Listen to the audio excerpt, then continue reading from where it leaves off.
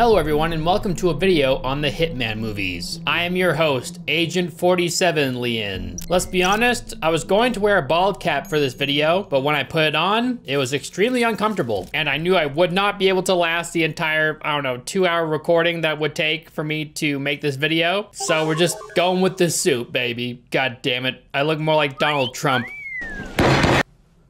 China. What's up? China. You're all going to love this video. You're going to love it. It is the best video. Everybody loves it. Everybody tells me they love it.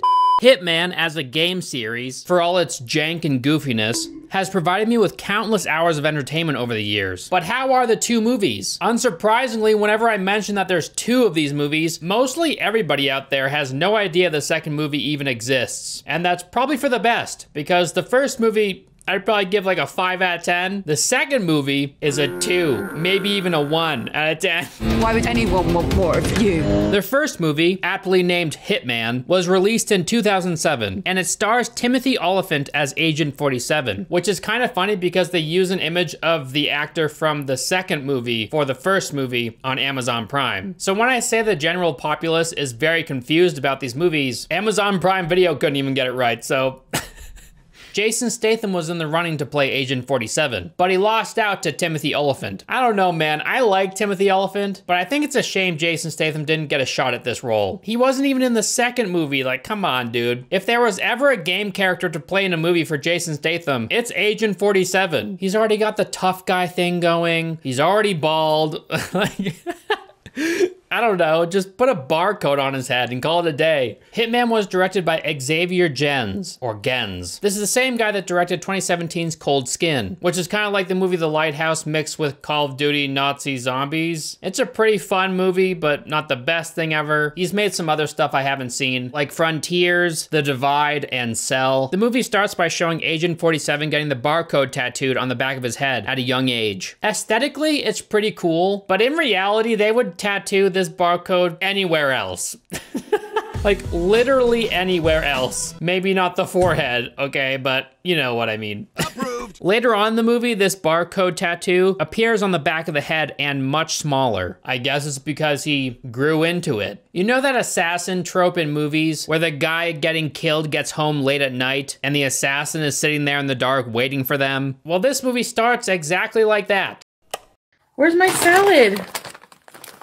I forgot to order salad. Oh my god, I'm stupid.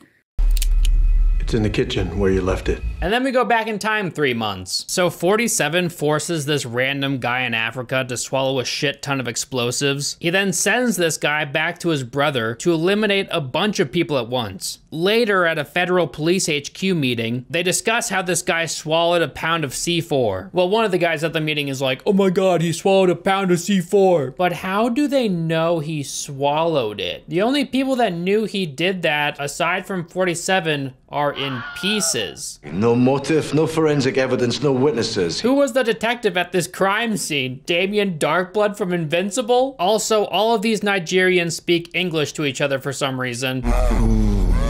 What happened to his voice? I know they do this in movies to make it easier for the English person who's watching it. I don't like to read when I watch a movie, dude. It takes me out of it. It's too much work. Come on, dude. Make the movie more immersive and just make them speak their language. Exactly as it was delivered. There's this character named Inspector Mike. He's been searching for Agent 47 for 3 years. Also, they never really tell us how this Inspector Mike guy caught on to Agent 47 to begin with. He's just this guy who's been tracking him for a long time. And he knows somehow that all these assassinations throughout the world are his doing. I mean, they have to be, right? Because they're unsolved. No motive, no forensic evidence, no witnesses. I swear to God, all this guy did was look up a bunch of unsolved assassinations and he was like, they're all related. They must be. It's him, sir. It's our guy. Probably. So he just goes to the most recent one and he's like, where is he? Because they don't give us anything else to go on. He's just this guy who has a suspicion that Agent 47 exists. It's like he just looks up random assassinations of important people around the world and suspects they're all related in some way without any evidence. I love when they show us the map of all the assassinations. They're strangely evenly spaced out. They were trying to make it look as even as possible, you know? Which makes it even funnier that there's hardly any in Russia. It kind of makes sense because in the games you travel around the world, but still, there's only one in Russia. One. And guess where the next scene takes place, people? St. Petersburg, Russia. 47 has to fill out the map, dude, to visit every country and do at least one assassination in each one. I get the idea though, you know. He can't stay in one spot for too long or people will catch him. 47 is then hit on by a woman at a bar, and she speaks English. They might kill you for that, what you're doing to that whiskey. You're boring, so go and fuck yourself. She doesn't even ask him if he speaks Russian or not. You would think she would initiate the conversation in Russian, right? Because they're in Russia? But no, she just starts talking to him in English. She made a great guess. She automatically assumed he was an English speaker for some reason, which sucks because this scene would have been so much cooler if she hit on him in Russian and he responded in Russian, showing the audience that his intelligence goes beyond that of just clever ways to kill people. Later in 47's apartment, he logs onto his super cheesy computer. It was given to him by the organization. The logo flips on screen whenever he logs on. It looks more like an intro to a Call of Duty trick shooting montage than it does this covert official organization for hitmen. An automated voice then tells 47, Africa job complete. The money has been wired to your account. The money has been wired to your account. It sounds so unprofessional and awkwardly straightforward. This woman overseeing 47's jobs is named Diana. She informs him that his Russian job has been changed and it needs to be done publicly for political reasons. And this job is to take out the Russian president, Mikhail Belikov. We get a news broadcast with the Russian president, and it's in English, of course. Mr. Belikov, I'm sorry. And then 47 takes him out with a sniper rifle. There's a zoom-in shot at the building 47 is in, and it's so goofy. 47 then does something very strange here. He puts his stuff in a briefcase and detonates it in order to get rid of the evidence, but in doing so, he reveals his position. They even show the blast from the window, and Russians notice it, so it wasn't the smartest way to go about doing that. Later in the train station, 47 gets a call from Diana, telling him that there was a witness in St. Petersburg that he needs to take out. So then he attempts to kill this witness in broad daylight. And there's people everywhere. He's not wearing a disguise. He just walks up to her, ready to kill her. That's one way of getting rid of a witness to one of your assassinations, by assassinating that witness in front of 100 other people. Apparently this girl had seen him on the day that Belikov was killed. 47 tells Diana that Belikov took a bullet through the nasal cavity. He took a direct hit through the nasal cavity. I watched it myself. But if you look at the assassination, he's actually shot through the forehead. Maybe 47's memory isn't the best. Turns out the person that 47 killed in St. Petersburg was not the president at all. The actual Belikov has a head wound, but he wasn't killed. And it turns out the client to kill Belikov was Belikov himself. Oh my god. And the plot thickens. In the next scene, the Russian Secret Service raid the hotel building 47 is staying in. This scene is awesome. 47 jumps out of windows. He slides down an elevator shaft. He kills multiple guys, then slips away by jumping into a canal. I mean, yeah, he did get kind of lucky during this part, but still. 47 tracks down this girl he was assigned to kill, and he finds out basically nothing by interrogating her. 47 decides to use this girl as bait. He brings her to a train station where a bunch of other agents are. I guess all of the agents suck aside from 47 because he takes down 4 of them in this next part with relative ease, 3 of which he fights at the same time, all of them with dual wakizashis. How about dying with a little dignity? It's a pretty awkward fight, but it's also kind of amazing. Throughout this movie, they're trying to paint this morality struggle within 47, and they do it with his new hot goth GF, Nika.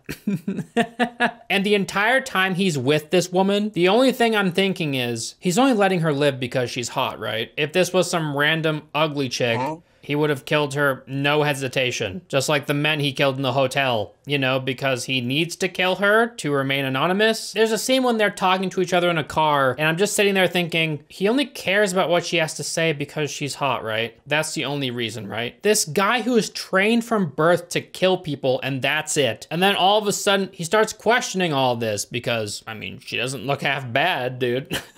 I'm just saying, if they used an average everyday woman, it would make his morality struggle so much more impactful. There's a part when they're in a car and they use ADR in 47's lines, and his mouth doesn't match what he says at all, and it looks really bad. Back at the station, you interfere. It's okay to use ADR, sometimes it's unavoidable, but when they mess up this bad, it's so distracting. Nika describes her backstory to 47. Basically, she was sold to Belikov as a sex slave. There's a scene where they show that he's like beating her, and apparently he only paid $300 for her. I'm his property. Would you like to know how much he paid for me? 300. Now, I know this movie came out in 2007, so we got to account for inflation, right? But $300? Oh my God! 4 quarters! I'm just saying, if these human traffickers are selling the thin, pretty women for $300, they're in the wrong business. It's probably not worth the risk at that point, you know what I mean? It's honestly more lucrative to set up an ice cream stand outside of a soccer game. Oh, sorry, football, for all you Brits.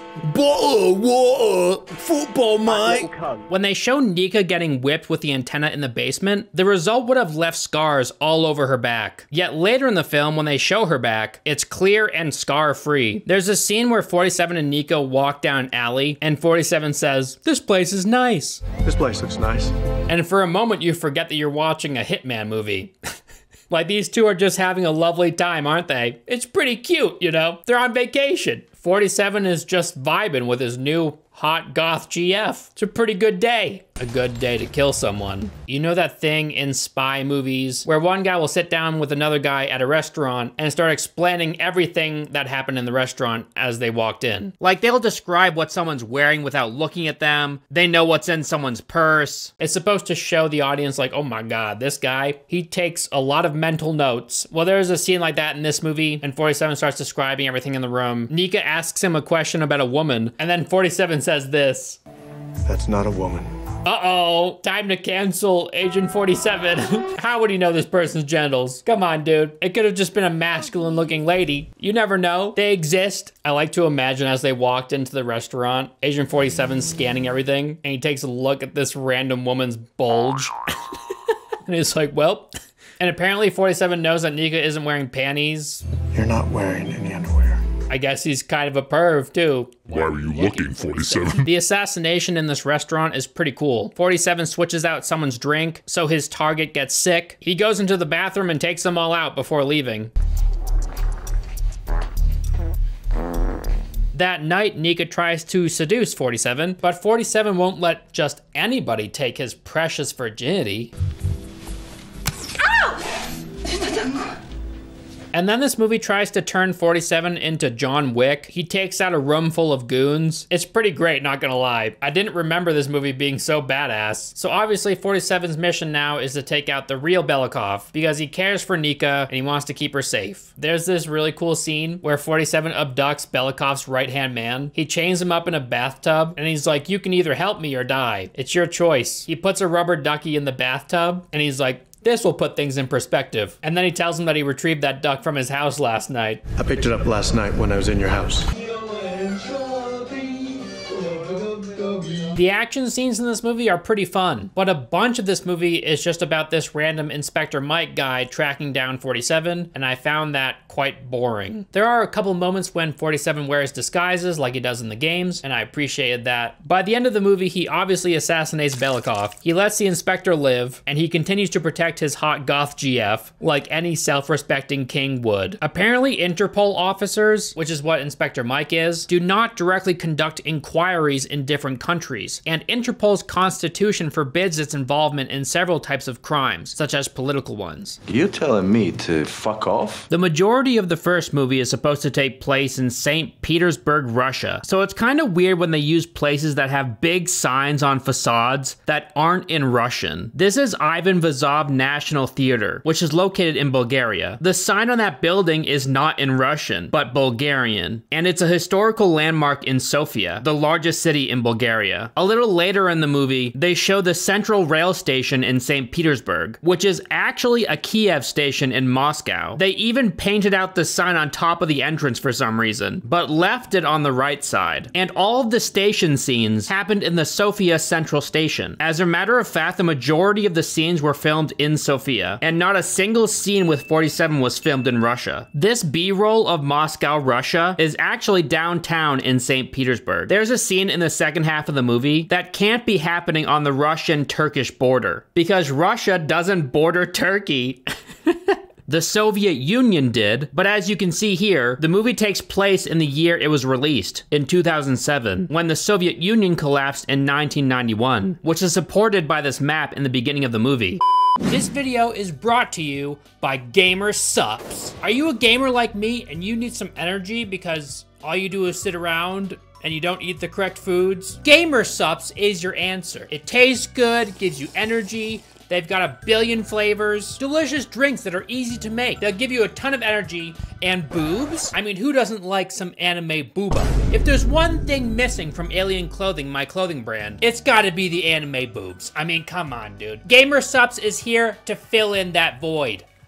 Check out this shirt. Wowza! Look at those jugs, dude! What? They've got tons of shirts with anime babes on them. They've even got flavors with big old jugs on them. And if that wasn't enough, 0 sugar, 0 carbs. This is a healthier and cheaper alternative to regular energy drinks. Get yourself a free sample pack, use code Elvis to get free shipping and a free alien sticker. You got nothing to lose, everything to gain, you'll probably love it. My favorite flavor is peach tea, but I also love strawberry lemonade. It's very simple to do, you just take 2 scoops, put it in the thing, fill it up with cold water, throw some ice in it, and you got yourself a delicious beverage that will keep you awake and gaming forever.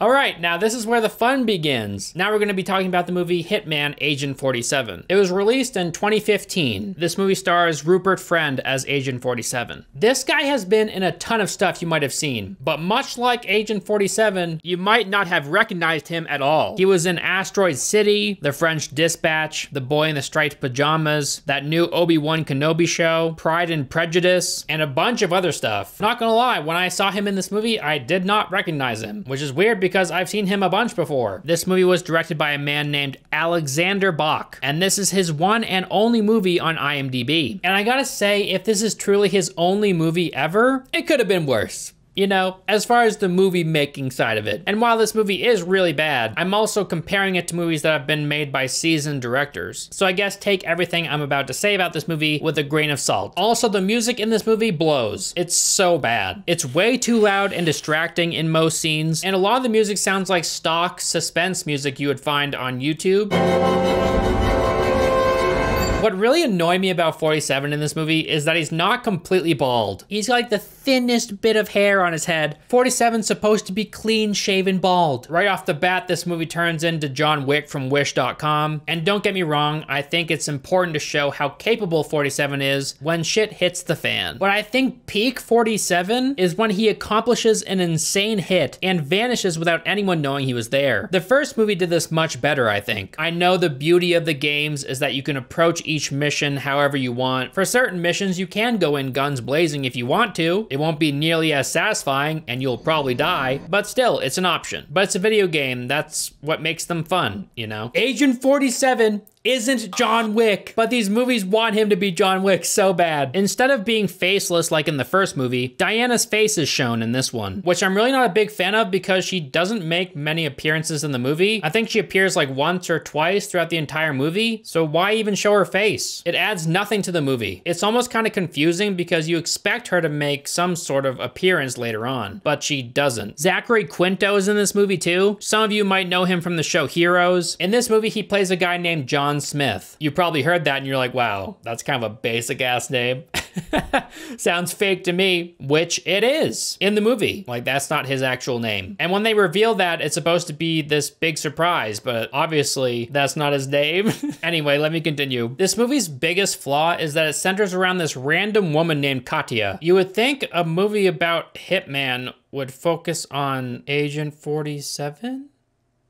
That's like having a James Bond movie focusing on the love interest? Makes no sense. In fact, 47 is the antagonist for a good portion of this movie. It's only until you've watched like halfway through when 47 is revealed to be the good guy all of a sudden. Obviously, 47 is hired to kill this girl. John Smith tries to convince Katya that he's there to help her, and that 47 is there to kill her. 47 fires on them at the exact moment he's in their line of sight, which isn't very Agent 47. There's tons of people around, and he just takes out his gun and starts shooting at them. 47 should be a lot more methodical than that. He's not in a disguise. He just walks straight towards them as himself with his gun drawn. It's so weird, which is such a lazy way to write this character. Knowing that this agent is after you should make you shit your pants, you know what I mean? And not because you see him walking towards you with his gun drawn, but because he could be anybody. That's the beauty of the Hitman series. You don't know where this motherfucker is coming from. He's a ghost. He comes out of nowhere and kills people and then vanishes like nobody was there. Like this person just dropped dead. If you're going to make a movie about Agent 47, but it's in someone else's point of view, you gotta build up some hype, you know what I mean? Talk about how he could be anybody. They should have this girl up against a wall looking frantically around. This entire scene of 47 trying and failing to kill this girl because he's being thwarted by this random dude, John Smith, is awful. I hated it. It makes 47 out to be an amateur hitman, when not too long ago they showed us a scene where he took out an entire building of armed men by himself. There's one part where 47 and John Smith tumble onto some train tracks after landing atop a train, and they're both uninjured. Eventually, John Smith, Katya, and their escape driver start to drive away. 47 makes an impossible shot with his pistol and kills the driver. I hate this. How can he make a shot like that, but miss others that should be a lot easier in comparison? Like 5 minutes ago, we learned that Katya's last name is Van Dees. Nuts. Got him.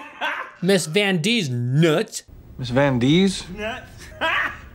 We learned that John Smith works for a corporation named Syndicate, and he was hired to protect Katya. When he's explaining this to her, she goes, "You're protecting me from who?" From who?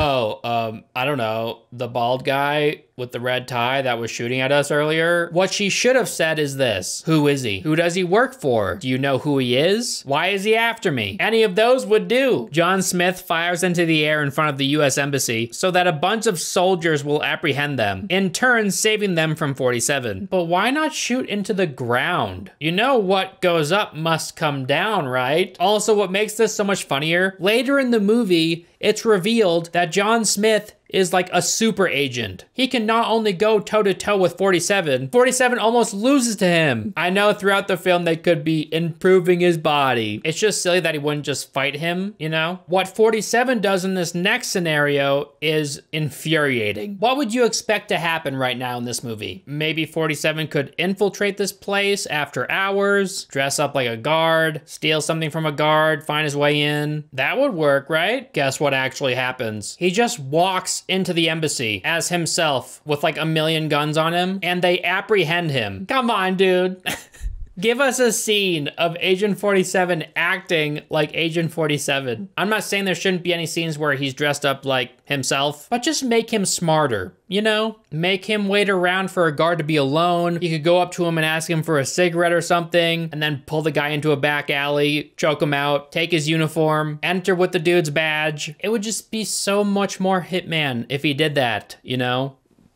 So these guys put 47 in an interrogation room. I know what this movie's trying to do, you know? He's so good at what he does that he doesn't even have to try. Apprehend me, I don't care, I'll escape, it's no problem. I'm just that good.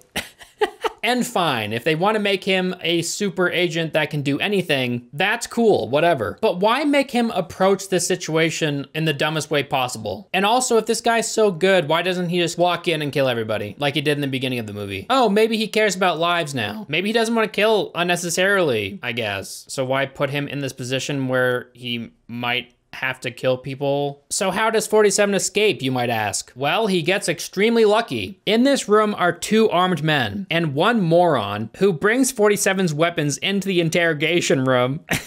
The interrogator gets heated, so he loads a round into the sniper that he's aiming at 47. 47 performs this ridiculous Matrix bullshit to escape. He finally uses a disguise, but this time is to escape from a situation that he created for himself. And to top it all off, he gets approached by a soldier as he's trying to exit, so he knocks the guy out. The best part is, doing all this didn't get him any closer to Katya or John Smith. It just complicated the situation and put the embassy into high alert. If we graded 47's mission in this movie, it would be an F. Whatever the lowest score is.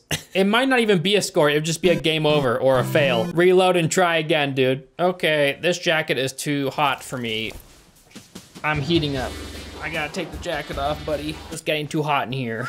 Holy shit. There's this whole thing about Katya looking for this guy. Like, she's doing research on this person. I don't care. And it turns out this person she's looking for is her father. And her father is the person who created the agent program. And the agents are going after her to get to her father. Tell me how to make an agent. It's such an amateur plot twist. It's so childish and uninteresting. I didn't care at all. I got so bored by the end of this movie. There is a pretty cool, albeit unrealistic, sniper shot.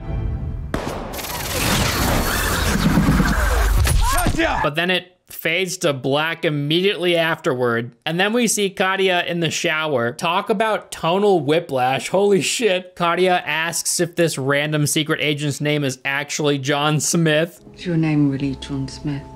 It's Brian. Seriously? He says his real name is Brian.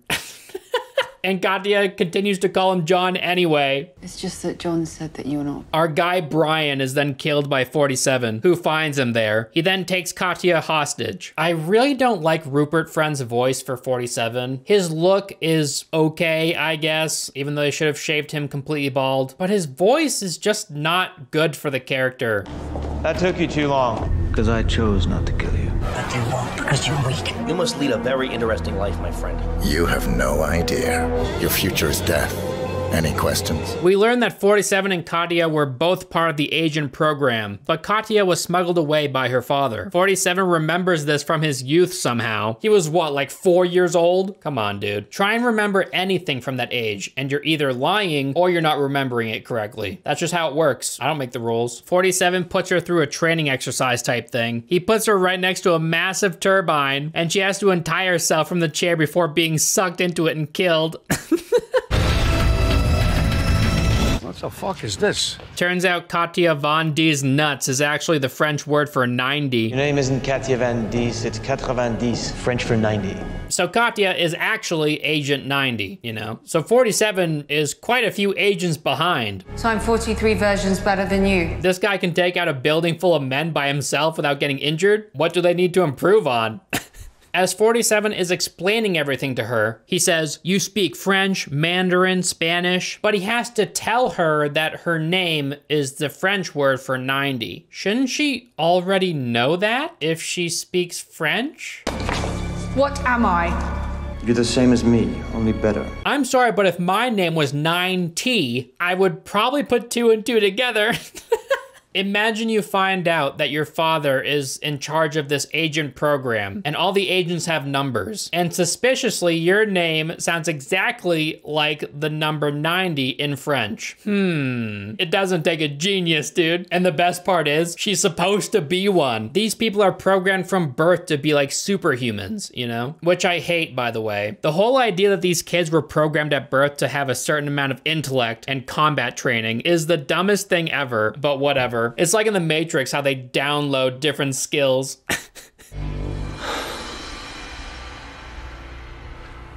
It's free real estate. It would have been funny to show a newly born agent popping out and immediately being like, hey, yo, mom, give your newborn baby some milk, would you? Then there's a part when Katya asks 47 why he shot her, if he needed her to find her father. And he pompously responds, I didn't shoot you, I marked you. Why did you shoot me? I marked you. God damn it, I hate this movie, dude. He's talking about that insane sniper shot, by the way. Agent 47 missing a shot? Laughable. Ha! He never misses. My boy doesn't miss. Every shot is intentional. Except for this one, this one, this one, this one, This one, it makes sense that he wouldn't be shooting at Katya now. But what about John Smith or Brian or whatever the hell his name is? Obviously 47 would be shooting at him. If he never missed, he would have turned this guy into Swiss cheese long before the hotel. But of course he wanted them to escape. It was all part of his master plan. What about everything that happened in the embassy? It was all intentional. Source? Trust me, bro. Knowing how this ends, was it worth it? Knowing how this ends? Definitely. 47 then goes on to explain that her father programmed them to have heightened senses. He tells her this at a normal speaking volume, when the men that are after them are literally in the same quiet room as them. Your father programmed you to see and hear everything at extremely heightened levels. I don't think the agents have heightened senses. I think the other people are just wearing noise-canceling headphones. I know for a fact at least one of you expected a Raycon ad right there. 47 uses his handy ability from Dragon Ball Z, instant transmission, to pop up behind these two men. Nothing personal, kid. We get a Wilhelm scream as one guy falls into a machine. Whenever I hear this scream in a movie, it annoys me now. It's not cute anymore. It's just kind of tacky. John Smith or Brian pops up again. He's not dead after all. Oh my, how did he do it? I'm so surprised. He bongs Katya's head against a turbine thing. 47 and Brian exchange some cringe before having a little brawl as the worst background music in existence plays in the background. Feel pretty good for a dead man, John. Almost as good as you. Because the thing is, I'm special. Let's see. Oh no, gringe.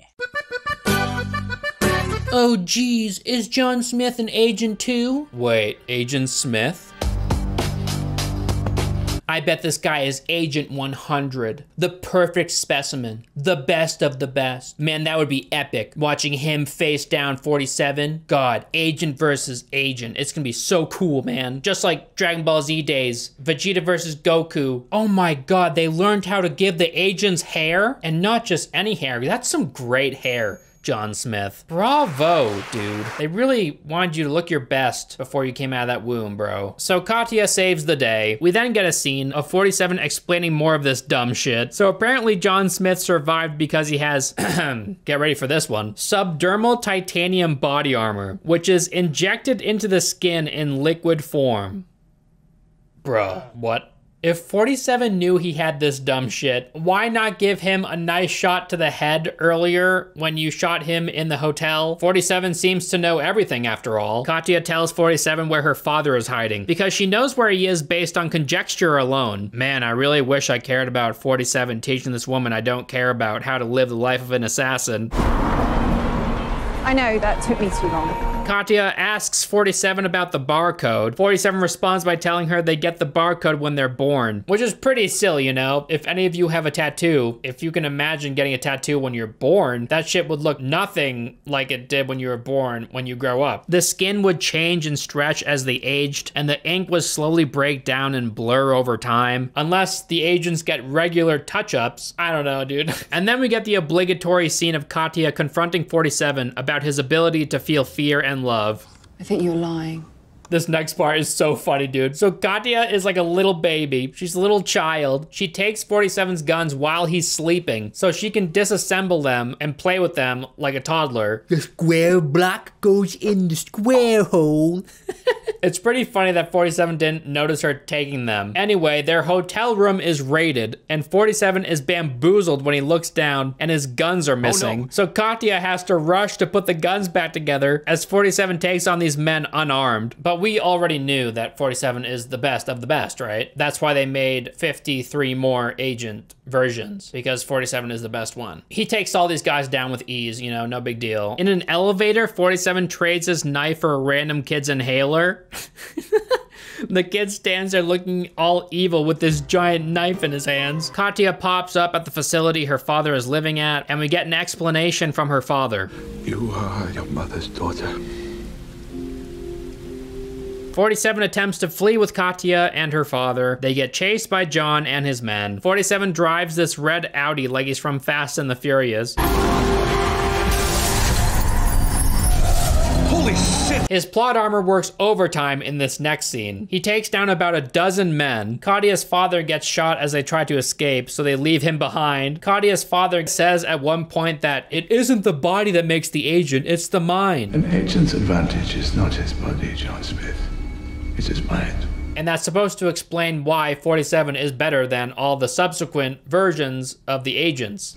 You will never be as good as him. And it's supposed to be this big revelation, you know? And it would be if 47 didn't do so much dumb shit earlier in the movie. By the time this movie approached the ending, I did not give a shit about what was happening at all. I don't care about this evil guy John Smith or Brian. I don't care about Katia. 47 is a bland know-it-all, perfect super soldier. There's nothing about this movie that pulls you in and makes you stay. Unless you came here to laugh. So if you want to gather some friends together, it's a pretty good time. All right, let's wrap up the movie. So this evil guy that no agent has ever been able to get close to killing wants an army of super agents or something. If that isn't super trite, I don't know what is. So 47 remotely flies a helicopter into their building. I'm not sure if Katia is in the helicopter because it looks like she is, and it appears like she exits the helicopter when it's in the building. And if this is the case, it's pretty hilarious that they would fly a helicopter into a building and hope for the best. Just watch this shit, it's ridiculous. Throughout this movie, there's a bunch of moments when Katia uses her agent abilities to predict what's gonna happen. This is done so much throughout the movie that it gets repetitive and annoying. We get to see her mind's eye, I guess. There's just too much mind's eye, you know? Oh, look at the cool blurry footage. Oh my God, this is what she sees. I don't care. Stop doing that. This would be so much cooler if they did it once or twice tops, you know? This built-in body armor shit makes these last fights so dumb. Get them out. 47 does these pistol punch things. Like he literally punches and shoots at the same time. Who wrote this shit? It doesn't make any tactical sense whatsoever, and it just looks weird. 47 ends up killing John by using the building's electricity. Katia's father looks down at Katia from a chopper and watches as they kill some guys, and he says, "Your mother would be proud." Wait, what? She would be? Oh, so she wanted her daughter to be a murderous, rampaging psycho. The perfect super soldier that can kill a bunch of people. That's what she wanted for her. Except I thought that's what they didn't want for her, right? That's why they stole her away from the agent program in the first place? I wanted you to have no part of what I was. Why would he look down at her and be like, oh my God, my baby girl, she's perfect, you know? No. In reality, he would look down and be like, I failed you. I thought the purpose was to avoid making her a killing machine, but now she is one. Why is he happy? So the evil guy that's in charge of all the agents was 47's target all along, and everything he did in this movie was to get to him. Oh my God, it's such a crazy twist. 47 proves to Katia that he has a conscience by the end, but it doesn't matter because nobody's watching at that point, you know? Everybody turned this movie off 20 minutes ago, so... I'm the first one to have seen this, aside from the filmmakers, so I'm honored to tell all of you. At the end, 47 is faced with a clone of himself, and they shoot at each other. We also find out that John didn't die. Oh my God. Or Brian. Brian didn't die. What's with this obsession with making everybody... Whatever, I don't care. This movie's dog shit. I hate it. It's so bad. But I hope I was able to entertain you guys at least a little bit. Let me know what I should review next in the comment section down below. Make sure to check out alienclothing.com. We have a shit ton of new stuff over there, and I think you will love it. Like this shirt, this hoodie, this shirt, this hoodie, this shirt. We sell more than shirts and hoodies over there. And that'll do it, guys. I'll see you in the next one. Bye.